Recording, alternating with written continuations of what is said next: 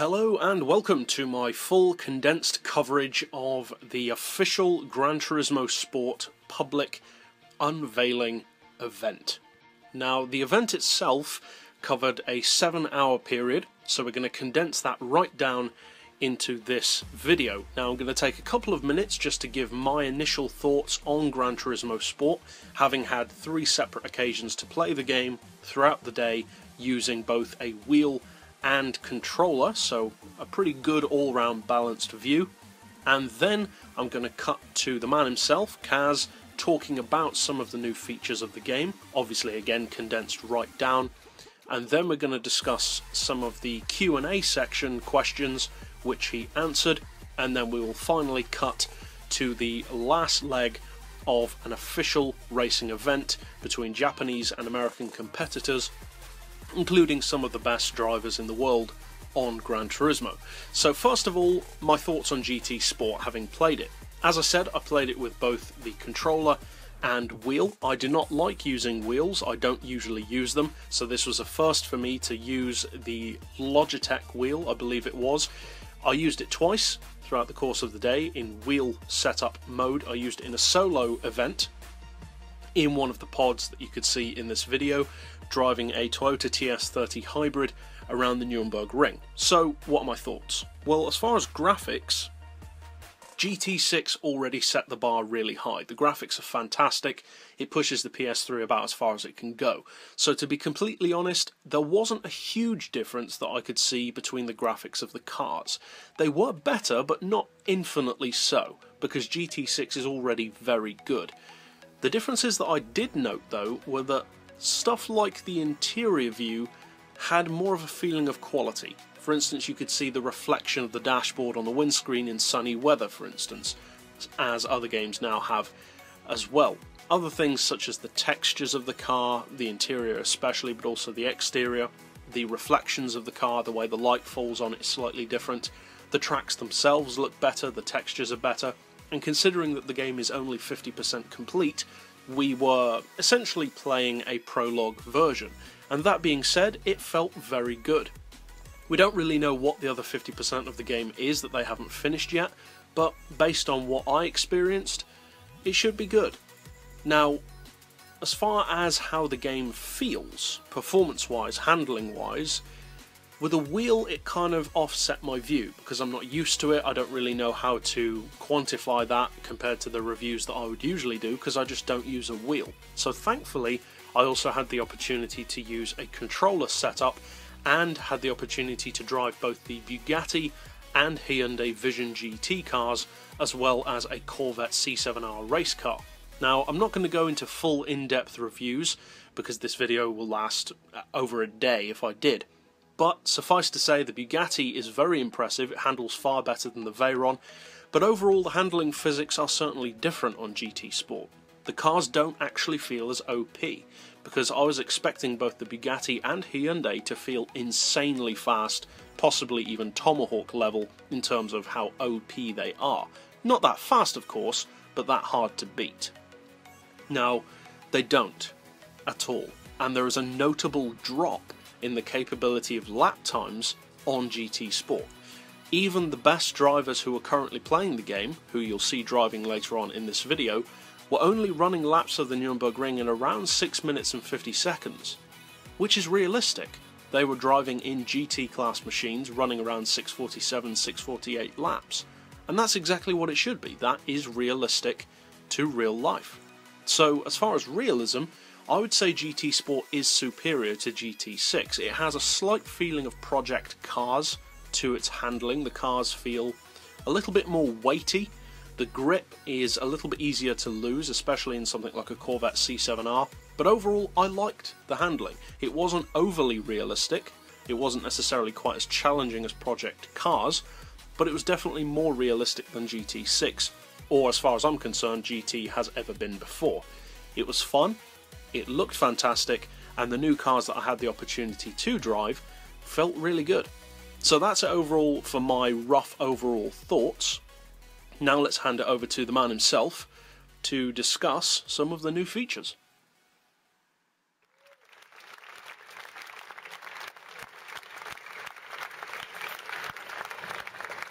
これからですね、昨日メディアの皆さんに対して行ったプレゼンテーションを皆さんにも、行いたいと思います。Okay, so I want to take the time here to actually give you guys the same presentation that we gave to the media yesterday. 多分皆さんひょっとすると僕らよりグランツーリスモのこと詳しいかもしれないので、ちょっと短めにプレゼンテーションしたいと思います。And I'll try to keep this short because you guys probably know more about GT than we do. じゃあ早速いきたいと思います。So getting started. 今回のグランツーリスモ、僕らが、気をつけていることはとにかくクオリティです。So in this edition of Gran Turismo, what we are really focusing on is quality. 皆さんが今日ご覧になっていただいたコードはまだそうですね、品質でいうと 50% ぐらいのものですけれども、もっともっと、高めていきます。So the code that you actually saw here on the venue today is actually only at 50% or so in terms of quality. So we'll be working on it to really fine-tune it by the end or by the time of release. はい、車はですね、全部で、4つのカテゴリーに分けて作られています。And so the cars are actually divided into 4 different categories. これはスポーツを実現するために、同じようなクラスをグルーピングしたということですね。So in order to enable the sport part of the game, the cars were organized into 40 different categories of similar properties. 一番下のグループ N には、例えば N500 とか N300 とか N200 といったパワーによるクラスもあります。So in the group N class on the bottom there, that class will involve N500 with 500 horsepower, N300, N200, and so on. グランツーリスモの特徴ですけれども、リアルなレーシングカーに加えて、こういったバーチャルなレーシングカー、ファンタジーなレーシングカーも一体となって存在する世界です。So this is one character of Gran Turismo, but we have fantasy racing cars racing alongside real-life racing cars. So the scene looks like something like this. はい、これはインテリアビューですね。This is some of the interior views. すべての車はこういったインテリアビューを持っています。All cars, again, will have an interior view in the Gran Turismo Sport. トラックです。In terms of tracks, 今回初登場になったハーフマイルのオーバルトラック。For the first time, we're introducing a half-mile oval track. おそらく皆さんもハーフマイルを走るの初めてだったと思うんですけれども、思ったより面白かったんじゃないでしょうか。And I think it's probably the first time that you guys may have tried a half-mile oval track, but I think you'll find that it's actually very fun. それから東京の首都高速ですね。And then we have the Tokyo Expressway. それからまだ名前は決めていませんが、ダートトラックがグランツーリスモに帰ってきます。And we haven't decided on a name yet, but we will have dirt tracks returning to Gran Turismo. やっぱり道幅が広いダートトラックで、常にサイドウェイで走り続けるっていうのはグランツーリスモの魅力の一つだと思っているので、そこは今回復活させたいと思っています。I think driving sideways on a wide dirt road is one of the attractions in Gran Turismo in the past, so we would like to bring that into Gran Turismo Sport as well. トータルでは137台のスーパープレミアムモデル、それから19ロケーション、27レイアウトのコースを収録します。So we have 137 super premium models. In terms of tracks, we have 19 locations with 27 layouts. スーパープレミアムといったのは、かつてのプレミアムよりもさらに上だからですね。And the reason why I call it super premium is because it's actually even higher in quality than the premium models we had in the previous editions. はい、じゃあ次はフィーチャーです。In terms of features, グランツーリスモ1が登場して以来、レースゲームジャンルというのは、それほど大きな変化がなくこれまで来たと思います。I think since the release of Gran Turismo 1, the race genre actually hasn't evolved very much over the years. そのスタンダードをもう一回、塗り替えてみたいと思いました。And my idea was that we want to completely revamp that genre again. これがフィーチャーのリストですけれども、皆さんが見慣れているもの、見慣れていないもの、両方あると思います。This is some of the features list, and I think you'll recognize some things here and then not recognize some others. 順番に説明していきましょう。And I'll go through each one of these. この辺りは説明の必要ないですね。This is pretty obvious. はい、かつて GT モードと言っていたキャンペーンモードです。So this is the part that we used to call GT mode, now dubbed the campaign mode. キャンペーンモードは、まずビギナースクール。これはグランツーリスモを初めてプレイするプレイヤー、あるいは初めてレーシングゲームをするプレイヤーのために作りました。So the beginner school section is really geared towards first-time players to Gran Turismo, and also first-time players really racing in a racing genre game. 長年グランツーリスモをプレイされている皆さんにとっては退屈なゲームモードかもしれませんが、このジャンルのゲームが今後も発展していくためには必要なゲームモードなんですね。And for people who have played Gran Turismo over the years, like you guys, this might be a really boring section of the game. But in order to expand the world of Gran Turismo into the future, this is something that we really need to cater to the beginners. それからサーキットエクスペリエンス。これは、グランツーリスモたくさんのコースが入るのはいいんですけれども、それぞれのコースをちゃんと覚える機会というのは実はありそうでなかったんですね。So next is the circuit experience section. And though Gran Turismo has a lot of tracks included in the game, there wasn't enough time to really learn the details of every track in the game. はい、ミッションチャレンジはですね、これまで GT モードと言っていたものですね、さまざまなミッションが設定され、それをクリアしていく。それはタイムトライアルのこともあるし、レースのこともあります。So the mission challenge is something that we used to call the mission mode. Again, here you'll see a lot of different challenges you can take on, including time trials and races in different situations. それから今回新しくレーシングエチケットというのもやるんですけれども、これは FIA と僕らでチャンピオンシップを行うにあたって、それはもう事実上リアルなモータースポーツと完全にイコールなものなので、リアルなモータースポーツと同様のスポーツマンシップ、あるいはマナーを身につけるために、作りました。And the new racing etiquette section, because now we have our partnership with the FIA, and what we're doing is really a real motorsport environment. We need to have everyone learn the sportsmanship and the manners you need to actually race fairly on the track.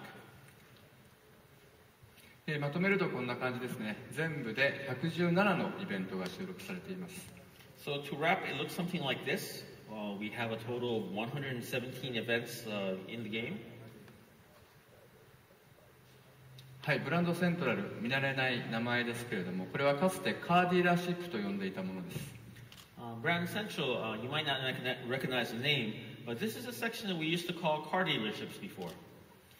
僕がグランツーリスモ1を作った時にどんな気持ちでカーディーラーというものをビデオゲームに存在させたのかということを、もう一度思い出してみたんですね。So I kind of looked back to the time when I developed Gran Turismo 1 and looked at why I decided to put a car dealership inside the game in the first place. ですからそういった本来の初心に帰ってついついカーディーラーシップってゲームを進める上で単に車を買いに行く場所だっていうふうに思いがちですよね。でそれを元の本来のグランツーリスモ1の時に考えていたものに戻そうと思いました。So the car dealerships over the years just kind of became a place where you go and buy the cars. But when I look back and really looked at the basics, I wanted to go back to the original idea of why the dealership should exist in the game in the first place. 具体的にはこれまで通りショールームがあります。So, getting into the details, there is a showroom like we've had in the past. それから、チャンネルと僕ら呼んでますけれども、これは何かというとですね、今自動車メーカーの皆さんは、年間何本か、かなり素敵な映像を、YouTube で公開したり、自社のウェブサイトで公開したりしていますよね。And the channel section, what this is about is car manufacturers around the world, they actually produce a lot of videos throughout the year, high quality videos that go up on YouTube or introduced on their websites. あともう一つはですね、ミュージアムを今回全く新しく作り直しています。And we're also rebuilding the museum system from scratch again.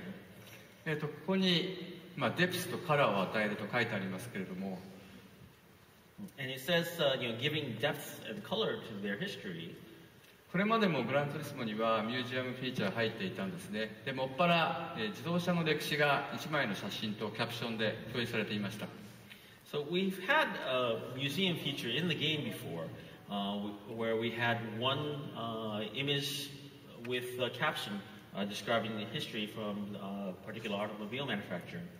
今回はその自動車史に加えて、じゃあその自動車が生まれた時、その他の世の中では一体何が起きていたのか、例えばアートの世界では何が起きていたのか、音楽の世界では何が起きていたのか、そういったことも同時に扱うようにしました。So this time around, in addition to the bit of history about a car manufacturer, for example, when this particular car was born, what was going on in the world other than in the world of cars, in art, in music, in society? はい、続いてスポーツモードです。Continuing on to sport mode. もうすでにご覧になっていただいてますよね、今日のイベントで。And of course, you've seen part of that already on the big screen here. およそ3年にわたって FIA と、僕らでこのプロジェクトを、進めてきました。So we've been working on this project over the last 3 years with the FIA. 2つのフラッグシップとなるチャンピオンシップがあります。1つがネーションズカップ、もう1つがマニファクチャラーファンカップです。So we have 2 flagship championships in here, which is one is the Nations Cup and one is the Manufacturer Fan Cup. 自分は、メルセデスが好きだからメルセデスの代表だとか、決めるのは皆さんです。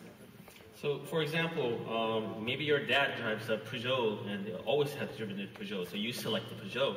Or if you just like Mercedes, you would select Mercedes as your favorite brand.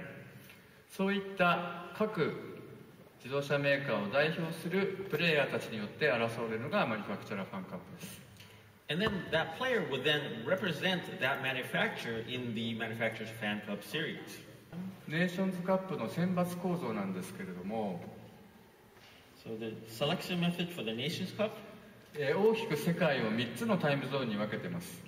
the world is going to be divided roughly into 3 general time zones.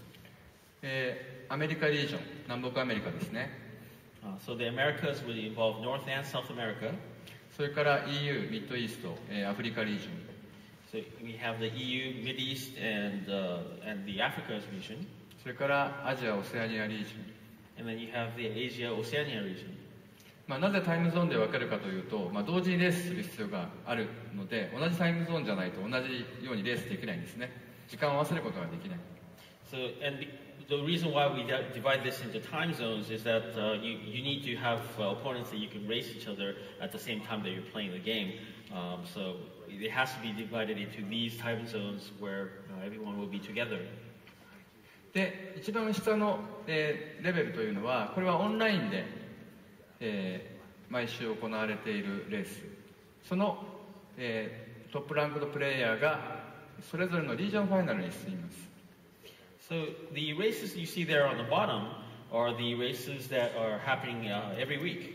And the top ranking players from those races will move on to the semi-final events.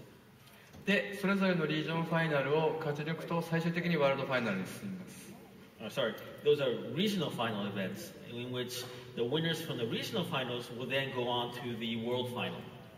リージョンファイナル以上は、今日のような、ライブイベントですね、リアルイベントですね。And the events that are from the regional events and up are actually live events like the one we have here today. 続いてマニファクチャラーファンカップです。Going on to the Manufacturer's Fan Cup. マニファクチャラーファンカップの選抜構造というのは、それぞれの先ほど申し上げた3つのタイムゾーンの、例えばトヨタを代表するドライバトップの1人ずつ合計3人がいきなりワールドファイナルに進みます。So in the manufacturer's Fan Cup, the selection method is a little bit different, where top drivers from each of the time zones are selected and immediately go on to the World Final. 3人がトヨタ代表チームになるということです。So of those three regions, we'll have a team of three Toyota representatives. If you, as the example here shows. でもしかすると各マニファクチャラーから1人本物のレーシングドライバーが加わって4人のチームになるかもしれません。And it's possible that we might get a fourth driver, an actual professional driver from each of the manufacturers to participate in the event. その代表チームによってワールドファイナルが争われる。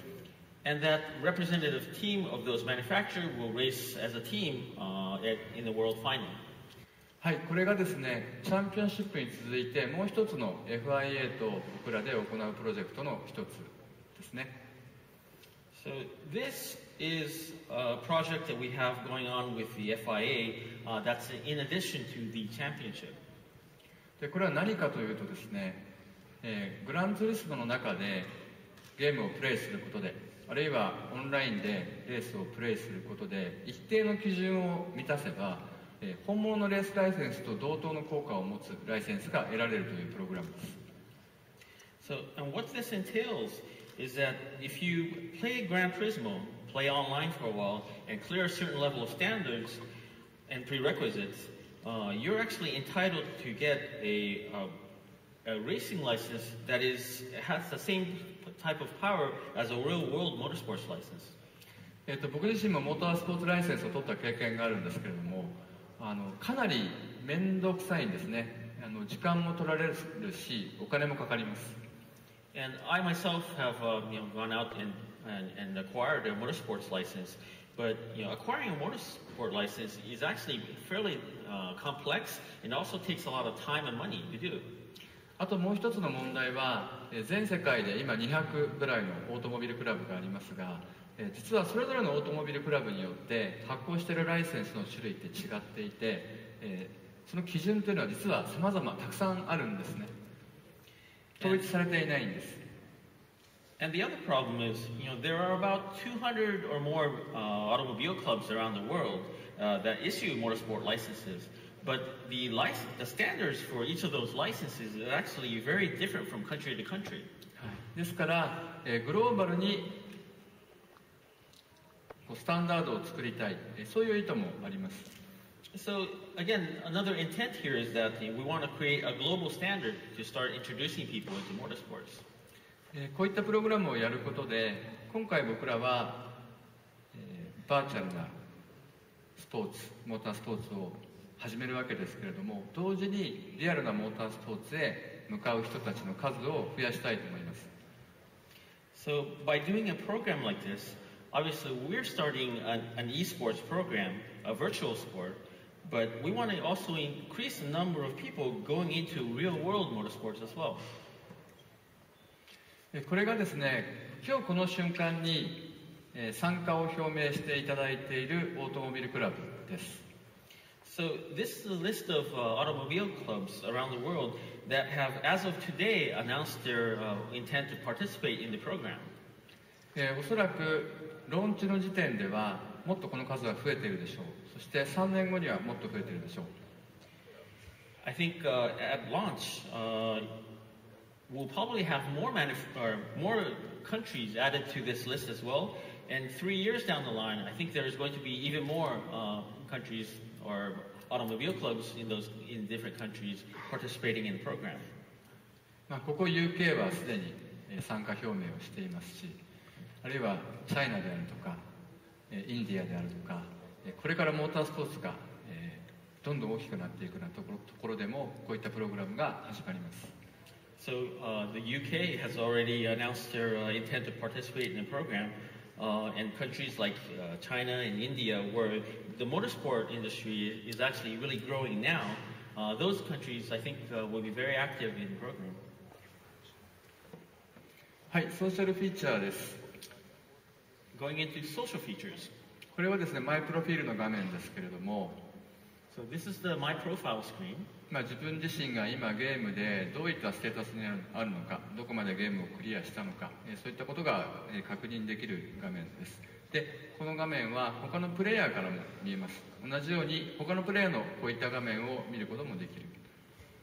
So this is the screen where you can actually check your progress in the game, your stats, how you're doing overall, and at the same time, the other players will be able to look at your stats as well, and vice versa. それから待望のリバリーエディターがやっと入りました。And this is the livery editor that everyone's been waiting for.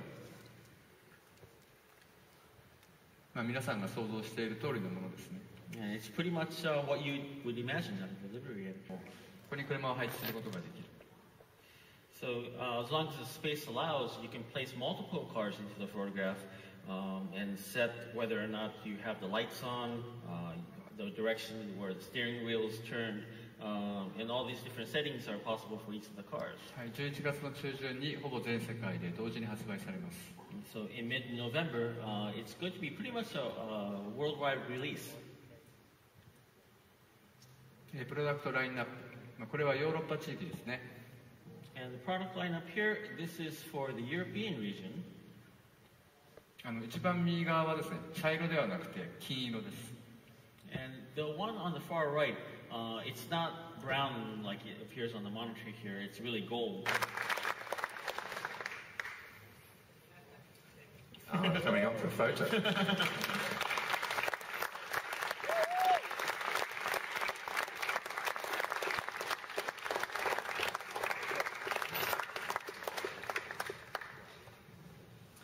Now, just one more announcement before. I think, I'm afraid, Tom, we're going to call on you again if it's all right, because there's been a request for the competitors from yesterday's Nations Cup and Manufacturers Fans Cup. We have the Japanese competitors and the USA competitors who have not flown back yet home yet, so they're still here. So they're going to have a little shootout after this. But before that, ladies and gentlemen, the guys from Polyphony, big round of applause for all their efforts.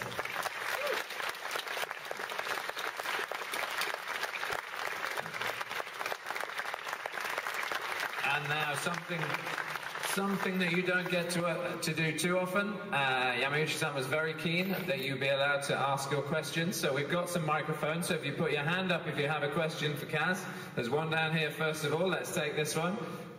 So if you can just say hello, say who you are, probably give your PSN ID because they may recognise it if you're any good, and ask your question. There's another microphone over there, so put your hand up if you need it. But let's start with the first question, please.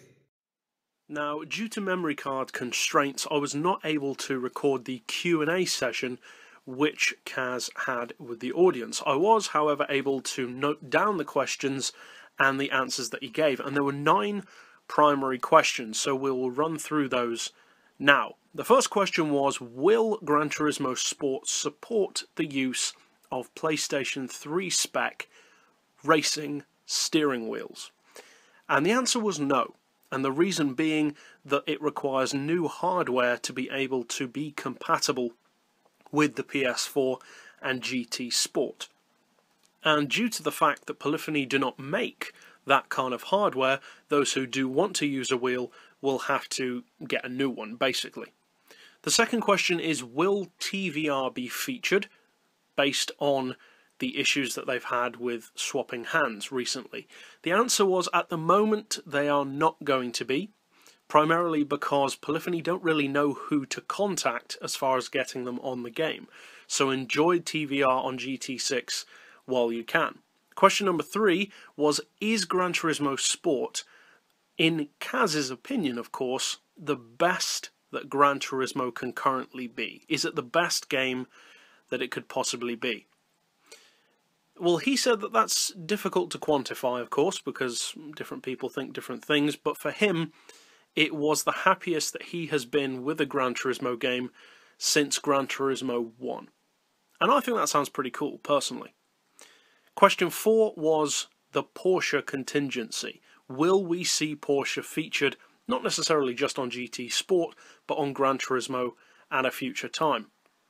Kaz's answer to that was that he would love to see Porsches on the game, and they are ready and willing to include them whenever Porsche would see fit. Obviously, licensing issues with other games would come into play, but as far as Kaz is concerned, he would love to have them. The fifth question was, will Gran Turismo Sport have a damage physics engine, and will it be more or less in-depth than existing Gran Turismo games? Kaz said that it will have damage physics, but damage physics and renderings have never been as important to him on any of the games as the driving experience itself. To him, damage isn't really that interesting. Question number 6 was, will there be more FIA licensed official race cars, such as WRC machines, featured on Gran Turismo Sport due to the FIA partnership? His answer was that at the moment there are none, but that is of course a possibility for the future. Question number 7 was, will there be DLC available for Gran Turismo Sport, either free or paid? Kaz said that there is none currently confirmed, but that is possible, and he would like to see that happen, both in free and DLC pack form. Question number 8 was, will some of the classic and loved racetracks of Gran Turismo's past return? Not necessarily, again, just to GT Sport, but to GT in general. Well, he considers Gran Turismo Sport to be GT7, and those are Kaz's words himself. He said that if they went back and renamed GT Sport, as far as he's concerned, it could have been renamed GT7 due to the depth of features on the game. As far as the classic tracks returning, he said that that is a possibility. That's not a certainty at the moment, but it is a possibility. And question number 9, the final question of the Q&A session, was, is there any news, confirmation, denial, etc. regarding a possible Tourist Trophy 2, or some element at least of motorbikes being featured within Polyphony's wheelhouse, such as with Gran Turismo HD, which featured both? Again, Kaz mentioned that he's been asked this question a lot, which he has of course, and he said that it's not outside the realms of possibility, but at the moment he just can't say either way, because of course they're focusing on GT Sport. So that was it overall for the Q&A session. It wasn't a particularly long one, and overall, as far as my final thoughts for GT Sport, obviously we only got to play what is essentially a demo, a prologue, the beta in effect, so we can't experience the full extent or depth of the game at the moment. The real question is, would I recommend the game when it's released in November? Well, I would say yes and no. And the reason why I would say yes and no is because if you already own a PS4, then I would recommend getting this game. Because if we've only seen half of what it's capable of, I would say that it has good things to come. You will enjoy it if you're a fan of Gran Turismo, even though it's not as big as previous Gran Turismo games. However, if you do not own a PS4, I would not recommend buying a PS4 purely to play GT Sport. And the reason why I would say that is not because it's a bad game by any stretch, because it's certainly not. The reason why I would say that is purely because I haven't seen enough of the game, nobody has in fact, to really give a definitive answer for that. I'm sure it will be great, but we just haven't seen it all yet. So although I would love to recommend getting a PS4 just for this game, we just haven't seen enough to be able to say that. From what I have seen though, I will certainly be getting it because I already have the PS4, and as I said, if you do already have that console, then I'd definitely recommend getting the game. Otherwise, it's just a lot of money to shell out for what might be good. But overall, that's it for my overall highlights and impressions of GT Sport, and we will close out this video with some footage from the 8th and final race of the day, which was a race around the Nuremberg Ring between some of the best drivers in the world. Greer down into 6th place in the space of about 4 or 5 corners. This is incredible. Tanishi also trying to get Tom Boyashi as well. And looks like 3rd place could be under threat for Takahashi. Absolutely incredible. And that looks like Fareoh Fraser who's wide. It is Fareoh Fraser from the second place has now been demoted down into fourth place.